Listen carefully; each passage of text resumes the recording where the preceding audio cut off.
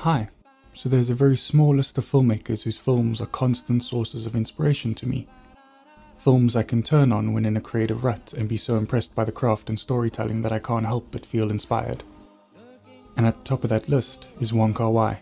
He is a filmmaker that has been overanalyzed and has spawned more video essays about his style and individual films than any other filmmaker I've seen. So instead of breaking down his films and adding to that noise, today I would just like to talk about why I personally love them, and hopefully get a few more people to discover his films or to rewatch them.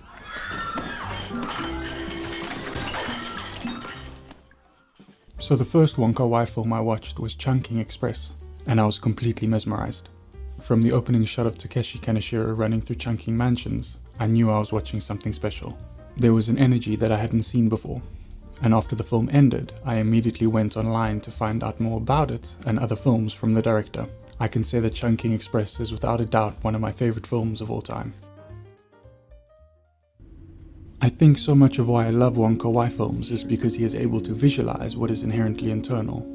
He takes feelings and emotions and splashes them over every inch of the frame. Loneliness, heartache, desire, longing, disconnect. Without words, Wong Kar-Wai's films visually convey the internal emotional state of his characters, which is something you rarely see in other films. Take this shot from In the Mood for Love.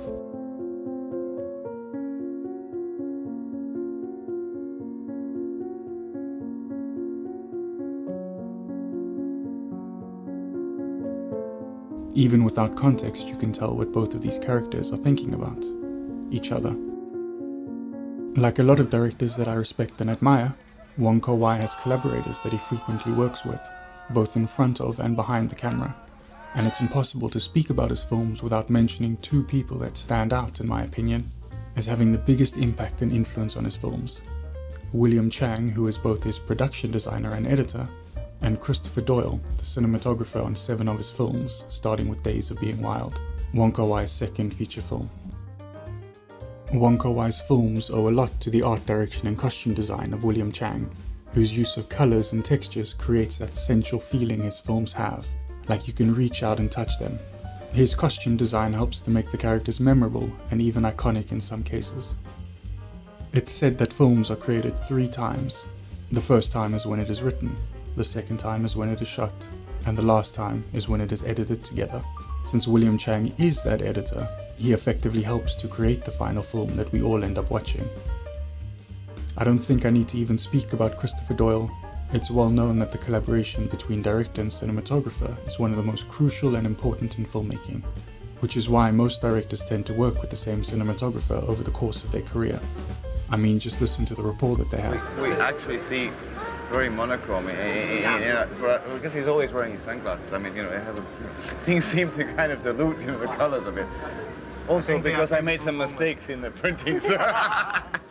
Filmmaking is a collaboration between many people over a long period of time. It's hard to imagine what Wong Kar-Wai's films would have looked like had he not worked with Christopher Doyle or William Chang. And to say that his films would have looked and felt the same regardless of who he collaborated with would be doing a disservice, not only to Christopher Doyle and William Chang, but to all of the people who worked on his films. Another thing that I love about watching a Wong Kar-Wai film is that you can almost feel the filmmakers just outside the edge of the frame. His films straddle the line in a way between fiction and documentary, and that has a lot to do with the way he uses his camera. The seemingly uncontrolled and very reactive way his camera moves, reminiscent of the French New Wave style of cinema, where it looks and feels like the filmmakers grabbed a camera and just started shooting in the streets without permission. Where passers-by curiously look straight into the camera or at the actors. It lends the film an energy that is impossible to replicate in controlled environments like a soundstage. It feels informal, spontaneous, and because of that, authentic. This feeling also owes a lot to Wong Kar-Wai's process of making a film, which is essentially not to write a script, but instead experiment on set with the actors, shoot incredible amounts of footage, and then find it in post-production, which is also why he is infamous for always going over budget and missing deadlines on his films. What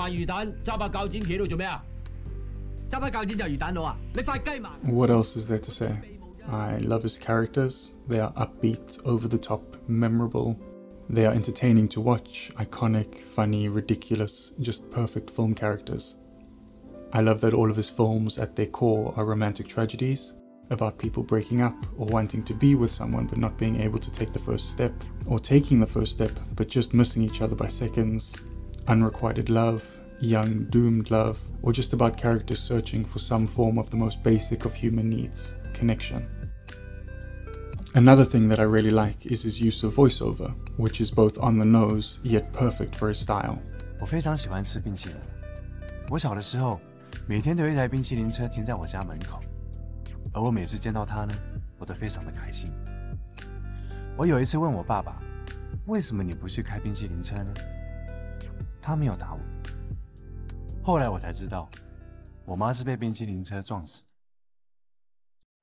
Voiceover is generally thought of as bad or lazy writing, the argument being that the filmmakers are telling the audience information and not showing it, breaking the golden rule of cinema. But honestly, I'm a big fan of voiceover. A lot of directors I respect use it. I think it can be a great way to give the audience a look inside the head of the characters, as well as I would argue that sometimes telling the audience something can be more powerful than showing them.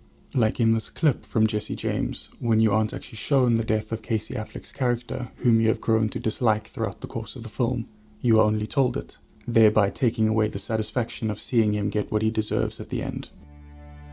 But Robert Ford would only lay on the floor and look at the ceiling, the light going out of his eyes, before he could find the right words. I can go on and on about his films, touching on his use of music, the use of slow motion and step printing, his obsession with time, his unique approach to editing, but if you had to ask me for any specific reason why I love his films, I wouldn't really be able to give you any.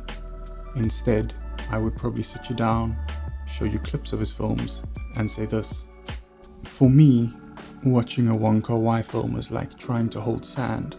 It's incredibly difficult to stop the individual grains from slipping between your fingers, just like it is hard to remember all the individual moments that happen in his films.